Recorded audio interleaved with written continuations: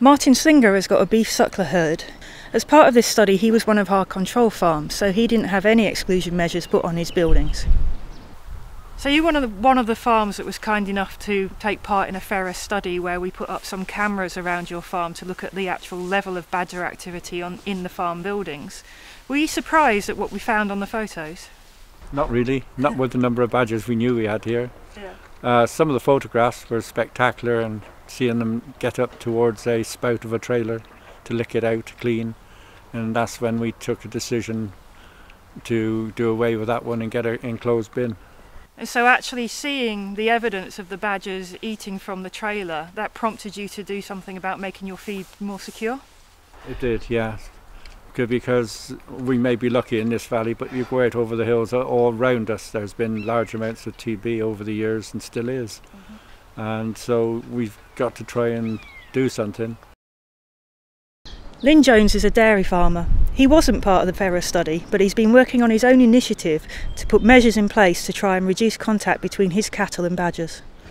We do have a lot of badgers in the farm where we keep the dairy cows.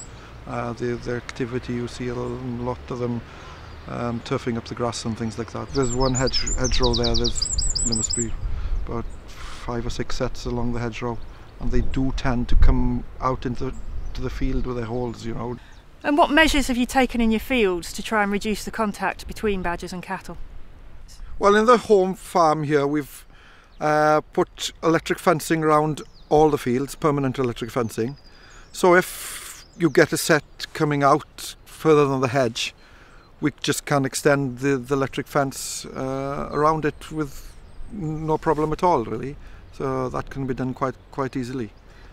If cattle see fresh soil, they tend to go and lick it and rub it and whatever. I don't really like to see them doing that, you know. I'd much prefer to put a fence around it then. Have you done anything to try and reduce the contact between badgers and cattle in your buildings? One thing we are in progress of doing at the moment, we had an outside feed area in the dairy farm, and we are now building a shed over that. So hopefully it will be, once it's finished, it will be badger proof. The doors will be fitting to the floor and things, so badgers won't be able to go into it during the night. So hopefully that, going forward, that will minimise the contact as well. The study found that when the exclusion measures were properly maintained and used, they were 100% effective in stopping badger visits to those buildings. It was also discovered that if you only had measures on some of the buildings, it reduced the frequency of visits to other buildings on that farm that didn't have measures in place. This effect was most evident when it was the feed stores that had exclusion measures fitted. However, the measures did not completely stop badger visits to the farmyard. Badgers would regularly return, looking for access to buildings, for example if gates were left open. This emphasises the fact that exclusion measures need to be used every night and kept in a good state of repair. This particular flap here, one day when I cleaned out, I forgot to close it. Not intentionally, it just happened. But then when I spoke to yourself at a later date, you said a badger had entered that particular night. So it just proves the importance of keeping the protection there in place all the time. Badger visits to farm buildings can be quite frequent, and even if you do not see them, they may still occur. Badgers visit feed stores most frequently, however visits to cattle housing also occur quite regularly. A gap of just 3 inches is big enough to enable a badger to gain access. A range of simple measures which block gaps and use sheer sides with no footholds can stop badgers entering buildings. If you cannot stop visits to feed stores, consider storing feed in metal, lidded feed bins. Exclusion measures must be used every night and kept in a good state of repair. Do you think implementing the measures was worthwhile? Oh, absolutely.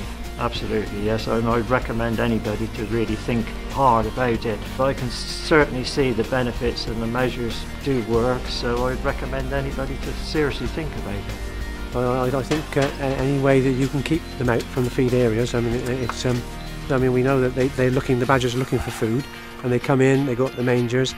Any way that you can keep them out, is bound to lessen any risks of any infected animals getting in. Hopefully, over the course of this DVD, you will have discovered a little more about the general ecology and behaviour of badgers and how they are involved in TB transmission. This knowledge and the practical steps that have been suggested can help reduce the risk to your cattle. Admittedly, some of these measures will not be suitable or even necessary on all farms, and they will not completely remove the risk of your cattle getting bovine TB.